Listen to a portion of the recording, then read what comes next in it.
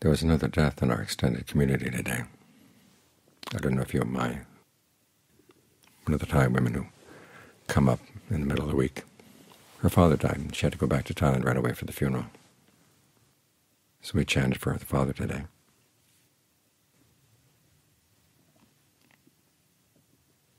This keeps on happening. As the Buddha said, rich people and poor, young, old, wealthy, high-ranking, low-ranking, they all keep dying. We're like pots, the Buddha said. Clay pots are made. You know eventually they're going to be broken. This is normal. That chant that we often have, where we say the subject aging, illness, and death, the Thai translation is aging is normal, illness is normal, death is normal. But we tend to act as if these are abnormal things, and our minds get abnormal around them. This is something we have to learn to undo, this habit. We have to keep our minds normal, because this is the normal way of life. We have to live in the light of these things, realizing that if we don't train our minds, there's going to be a lot of trouble when they come. That's why we're here meditating, to get the mind under some control. You know, the Buddha says to have a sense of samvega, which in some cases is translated as urgency, but that gives the impression that you've got to rush through this as fast as you can. But this is delicate work, training the mind. Something as simple as staying with the breath. You stay with it, coming in, going out, and after one or two breaths you're off someplace else. We catch the mind and bring it back. You have to be firm but patient. It's like training a little puppy. You can't give in to the puppy's whims. But you can't be too harsh and cruel with it, otherwise the puppy will just rebel. So you have to learn the right touch. And impatience doesn't help.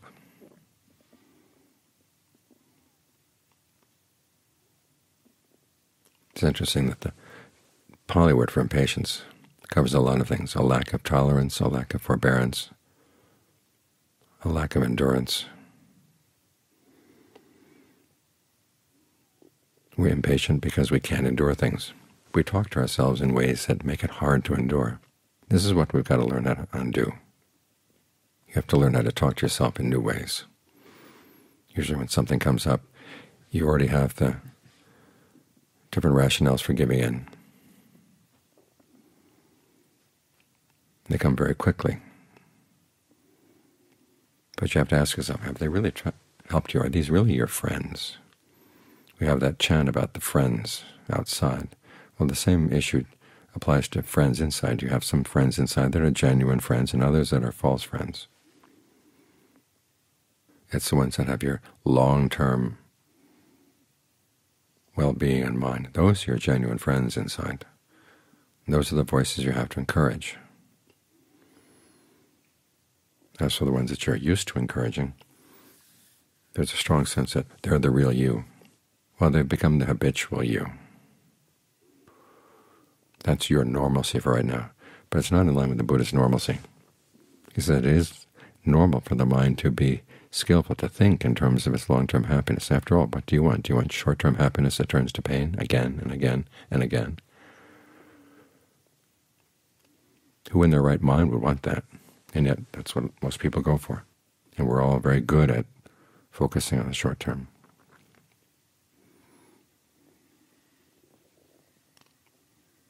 But if you really care for yourself, that's what having the self as a governing principle means. Then you want to go for the long term. There's that passage where the Buddha says, you reflect, I came to this path because I wanted true happiness. Do I not want true happiness anymore? And the voice inside will say, well, it's so long a path, and it's so difficult. Well, anything that's long and difficult, you learn how to break it down into little bits. In other words, this step, and then this step, and then this step. One little defilement shows its head, and you think about all the other defilements that fall in with it, and it seems overwhelming. You have to remember that they come individually, and so you can deal with them individually.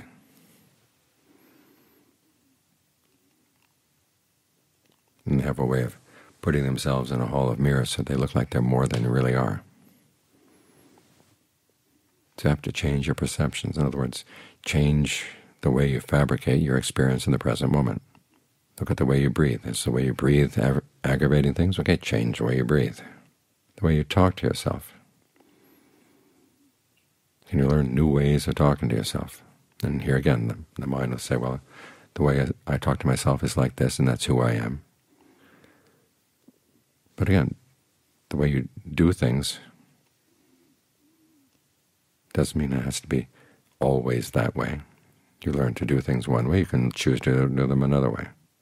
In other words, you're not dealing with innate qualities of the mind. You're dealing with habits. And although it takes some time to undo a habit, it can be undone. After all, you learned it. You can unlearn it. The same with the perceptions, the feelings that you have that underlie the way you talk to yourself. What images do you hold in mind about your strength, about your endurance, and about the defilements that come? Why do you let them seem to be so much stronger and larger than you are? Well, because they've been stronger and larger in the past. But that's, again, a perception that can be changed. And one way you can change it is to show yourself, well, you can take them apart one by one by one. And they'll tell you, well, you can take one of us out, but there are lots more of us. So I'll take apart the one that I'm dealing with right now. And as for the others, we'll deal with them later. And at the very least, you're putting up a fight. When you don't put up a fight, how can you say you lose? You didn't even try. So it's better to try and lose than it is to not try at all. You've got to learn how to talk to you in ways that give you a fighting spirit. And think about the two ways of approaching that image of a fighting spirit. Ajahn Mahabhu's is you basically have to knock out the enemy. Ajahn Lee's is that you sometimes you learn how to convert the enemy to actually siding with the Dhamma. And which technique you use for which defilement, that's going to depend on the situation. But have a range of fighting skills. Sometimes you work primarily with the breath, sometimes with the way you talk to yourself, sometimes with changing the images you hold in mind. Especially that last one, the images. They seem to have a lot of reality. But the Buddha says, see them as mirages. They look real. But if you go there, there's nothing much. Sometimes there's nothing at all. It's just a lens in the air, a lens of cool or warm temperatures. That's all. Nothing. And it can seem so threatening, so overwhelming. You have to be like the Inuits. When Europeans were going around the world, they would talk with native people. Sometimes they'd ask them to draw maps of where they were. And most native people had trouble drawing a map, except for the Inuits. Their maps were extremely accurate. That was because they lived in an area where there were a lot of atmospheric effects. There was what they called a fata morgana, which is basically what looks like a mountain range on the horizon.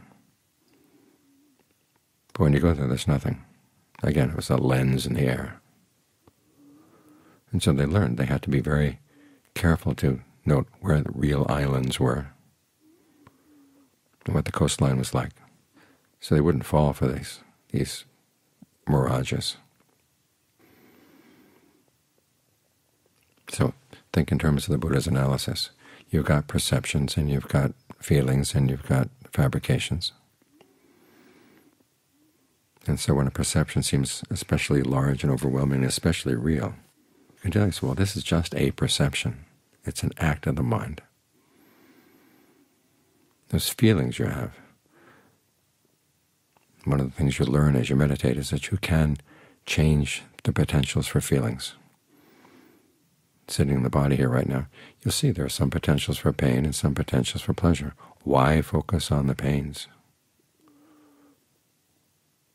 Why aggravate the pains? You can emphasize the potentials for pleasure instead. These are choices that you're making. And part of the mind doesn't like the idea to be held responsible.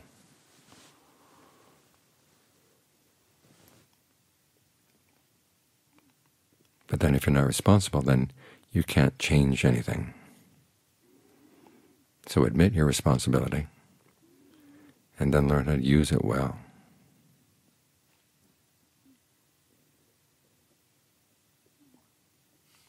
That's how we work on our minds, so they can deal with what's normal outside, i.e. aging, illness, and death, separation. And then with that fifth contemplation, we are the owners of our actions. We can face the fact that we are responsible for our state of mind, and we can do something good about it. That's the hope that the Buddha offers for us. As he said, if people couldn't unlearn unskillful habits and learn skillful habits in their place, there would have been no point in his teaching. But it's because we can learn how to change our ways. That's why he taught. So he has that much faith in you. So try to pick up some of that faith yourself.